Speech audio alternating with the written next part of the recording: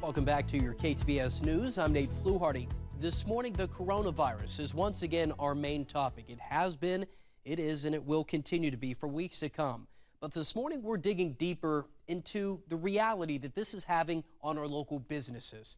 And that definitely includes the auto market. Joining us now is Mark Johnson of Holmes Auto. Hello, Mark. How are you?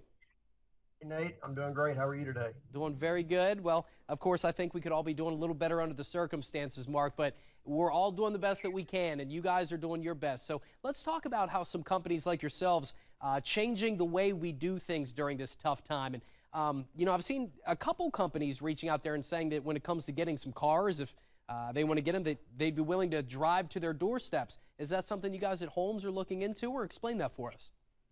Absolutely. Yeah, we actually kicked off that process prior to even this pandemic taking place. We're to help our customers buy more safely and more secure. We're offering our Easy Pass, which allows someone to sit in the comfort of their living room and really go through the entire buying process of buying a vehicle. They can select a vehicle, get a trade appraisal, get proof for financing, and really complete the entire deal 100% online instead of having to come to the dealership. Now, if they would like to come to the dealership, this also helps speed up the process. It takes care of a lot of things that they would typically have to do in the dealership. They can do it at home and then just stop into the dealership and sign some quick papers and pick up their car. Yeah. However, a lot of our customers are electing now, with what's going on with the coronavirus, to have us deliver the car, which we're happy to do. We do that within a 100-mile radius. Wow. So anybody that would like us to do that, we offer that as a service right now. And even after this is cured and taken care of, we'll continue to offer this as a service. Mark, we live in a time, especially now, so many people are seeing some numbers thrown at them, whether it be their tax time. Now, that got extended until July, but, they're looking at that. They're looking at some money possibly getting back from the government here. Now, if someone needs a new car, they're scared to get outside. How do they go about getting that information from you guys?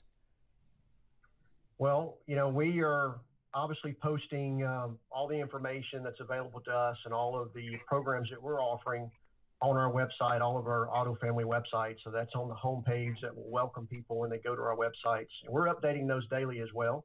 Good. Right now with what's going on in the marketplace, the manufacturers are coming to the table and offering consumers many, many incentives to help relieve some of the financial stress. Extending payments out for 90 days or 120 days to give people a break from payments. Lowering interest rates. Obviously, interest rates are at an all-time low, so interest rates, people can come in and maybe go from a higher rate that they had a couple of years ago, trade in and get a newer car, take advantage of this historic low rates, lower their payments, and put them in a better position. Yeah, no doubt about that. Mark Johnson of Holmes Honda.